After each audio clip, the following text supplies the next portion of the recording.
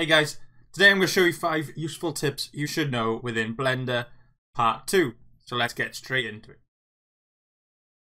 So the first one we're going to look at is adding a simple gradient to your model.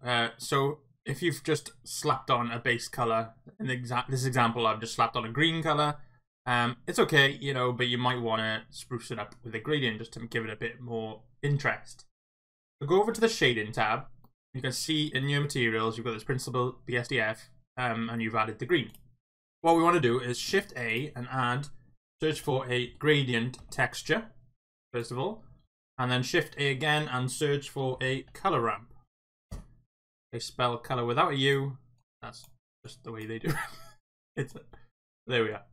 Right, put your color into the base color, and then the factor into the factor on this, and you'll be able to control a gradient. But as you can see, it's going the wrong way compared to your model. What you want to do is press Ctrl T on this section and to add a texture coordinate and mapping node, as long as you've got Node Wrangler enabled on your add-ons. And you could simply just tweak these values, probably just tweak the Y direction by 90. You can see now it's in the right space the way we want it. You just click on these sections here and you can give a different color. So we'll give it like a green, but we'll go for a darker green. And then on this one we can go for a lighter green. It's already looking nicer, see? You could even go one step further and move this over and add a new one in. And change that to an even lighter color. And then you've got a 3-step gradient, whatever you want. And it just gives it so much nicer of a look in your world rather than just the solid green. Next is one of my favorites, which is the Auto Mirror add-on. A lot of tutorials will tell you to go into edit mode, delete half of your mesh, and then add a mirror modifier, and then whatever you change on one side will do on the other side. That seems like a carry-on. Same as if you wanted like half of this sphere, would you go and then delete half of it, and then you're just left with half. It's so much quicker to just go into your Auto Mirror add-on, and then just simply click the Auto Mirror button, depending on which you're an X, Y, or Z, whichever you want. But it automatically cuts it in half and applies the mirror. And then if you did want to just half the sphere very quickly, you can just delete the mirror. And then you've got your half sphere straight away. You can get this through Edit, Preferences, Add-ons, and Auto Mirror. There it is. Mirror, just tick that box. Oh, it's so useful, so many things. I recommend having it on all the time. Next, we're going to look at resetting the rotation and the position of your models. This example, I've got this Triceratops walkie-talkie. I'm just moving it around, positioning it for a nice render in different scenarios.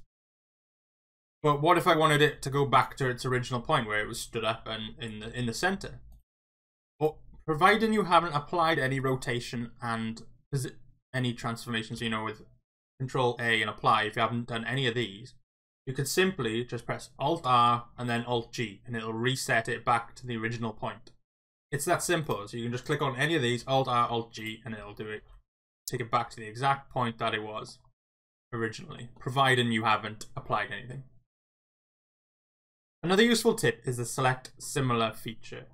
So, if, for example, you've retopologized your mesh like this, and you need to make all these sharps into seams. You don't want to go around clicking every single one of them and selecting them all and right-click and mark seam, whatever. Once you've selected one, you can simply just select one of these sharps, press Shift G, and click Sharpness. That'll select every single other sharp that's in your model. Then you can just right-click and mark seam, and it'll mark them all at the exact same time. It has other features as well as selecting similar creases, bevels, seams as well.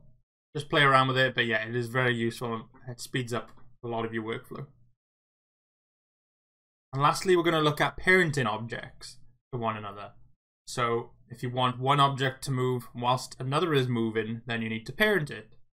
Simply put, very helpful for when you're doing turnarounds. If you have a camera and an empty in your scene, you can click the camera and click the empty, and then press Ctrl P and set parent to object key transform. Now, you can rotate the empty and your camera will move around your object. You can do the same obviously providing the empty is where the object is.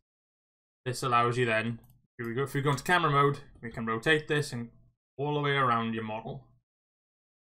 And then if you need to, you can clear the parent by clicking the camera and what it's parented to, Alt-P and clear the parent. Now it can move independently on its own. And that rounds up tips for part 2. I hope that was useful to you guys. If you enjoyed the video, please click that thumbs up and subscribe to the channel. I really appreciate it. And I'll catch you in the next one. Cheers, guys.